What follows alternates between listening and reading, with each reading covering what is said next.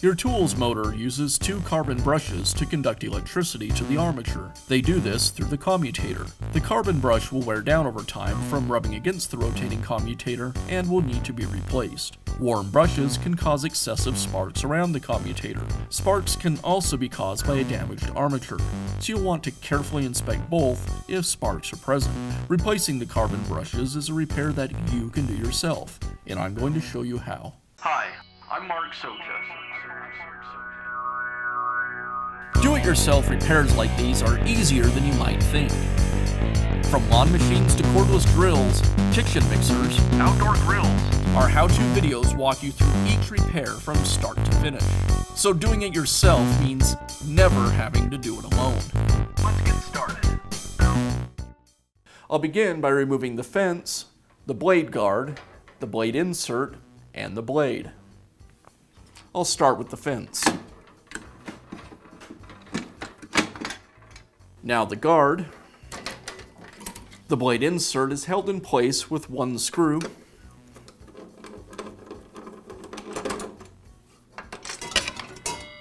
And now I can remove the blade. I'll use the wrench that came with the saw, and to lock the blade in place, I like to use a piece of scrap wood.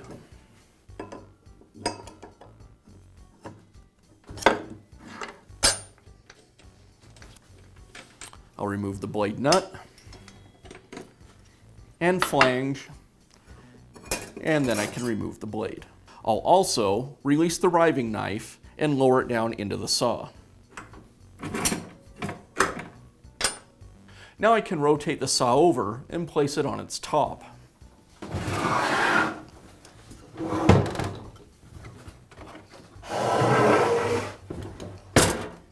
Now I'll release the saw's bevel lock and bevel the motor up so I have better access.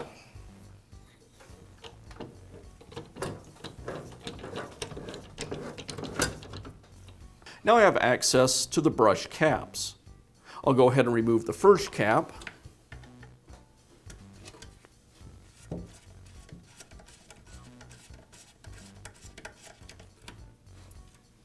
And I can remove the brush.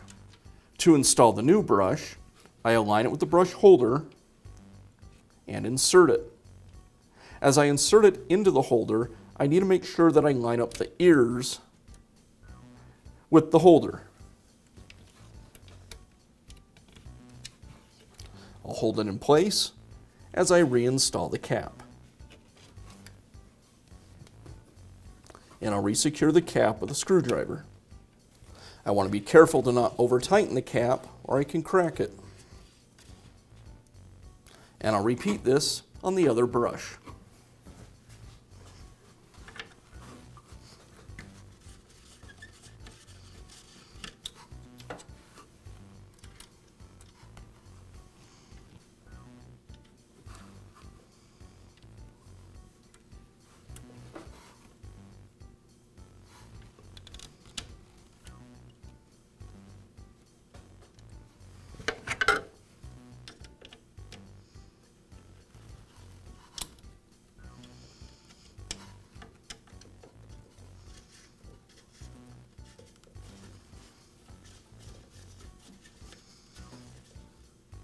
And now I'll finish up by tipping the saw back over and reinstalling the blade, guard, and fence.